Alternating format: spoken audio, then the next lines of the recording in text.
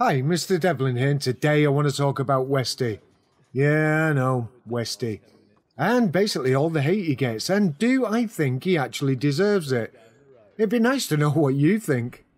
Westie gets a lot of hate and criticism, and I must admit, I give him criticism. I've replied to him a lot of times on Twitter. He's never replied, because I know he knows that what I say is the truth. He's called a shill an awful lot, so I wanted to go through the meanings of being a shill and if it does actually represent how Westie acts. A shill, also known as a plant or a stooge, is a person who publicly helps or gives credibility to a person or organisation without disclosing that they have a close relationship with that person or organisation. Shills can carry out their operations in areas of media, journalism, marketing and or politics. Or other business areas, a shill may act to discredit opponents or critics of the person or organisation in which they have a vested interest, through character assassination or by other means.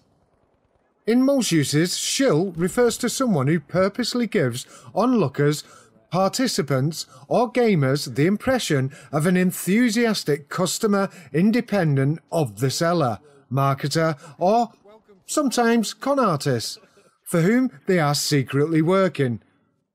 The person or group in league with a shill relies on crowd psychology to encourage their onlookers or audience members to do business with the seller or accept the ideas that they are promoting.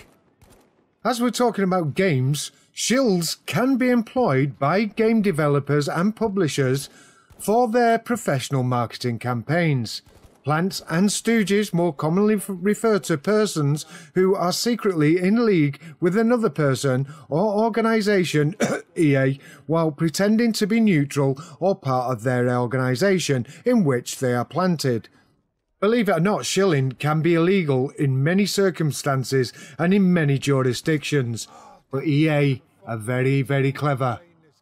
You see, someone who acts as a random member of the gaming community or a well-known gaming community member is a type of legal shilling, to be honest, because they're camouflaging their own personal opinion with the fact that they are doing it on behalf of a gaming company such as EA. And yes, on occasions there's the Game Changer logo on there, and they're actually saying this is on behalf of EA Game Changers, but it's not 100% of the time. Okay, so what I've just said, does that describe Westie in any way or form? I'm going to try and be constructive. Well, as much as I possibly can anyway, about if this does actually describe Westie. Okay, let's go through the points. Does Westie publicly help or give credibility to EA at any point without disclosing they have a close relationship with them? Well, he more often than not lets us know that he's a game changer and he gets invited to a lot of events sponsored by EA. So, in that case, yes, he does tell us, so I can't call him a shill for that, can I?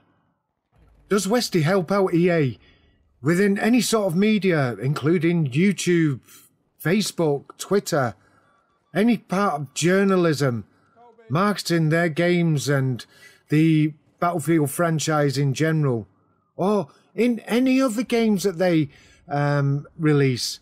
Is Westie involved in any of that? Well, yes, he is. So he's a shill, in that sense, because he doesn't tell us he has that close enough relationship with them to market their products, of which he does. And like I said, it's not just the Battlefield franchise. Does Westie ever try to discredit opponents or critics of the Battlefield franchise? And any other game, I suppose, that EA is involved in? And let us know that he has a vested interest in doing that through character assassination or basically name-calling. Yes, he does. I've heard him call people really bad names. And Westie, if you want to see it, dick, I've got screenshots, and I've got screenshots of other people, how when someone's not agreed with you in any way when it's concerning an EA product, you've tried to shoot them down with childish name calling and basically just being totally and utterly rude to people because they don't agree with what you're saying. So, does that make him a shill? Yes, it does. Of course it does. Does Westie ever give the impression of being an enthusiastic customer, independent of EA, when in fact, we all know he is working for that company? And before his fanboys start, you don't have to be employed by a company full-time to actually be working for that company. You could do 2 days a year. And if you have got paid by that company, you have been employed by that company, regardless what the payment is for. Does that make Westie a shill? Yeah, it does. Do you think Westie ever relies on crowd psychology to encourage other audience members who watch possibly his YouTube channel, don't know why, but if you watch it, to do business with EA or accept the ideas that they are promoting? Well, I think that's exactly what Westie does. Shill! Does anyone out there think that Westie is ever secretly in league with EA or any part of their organisation while pretending to be a neutral gamer? I do. Shill.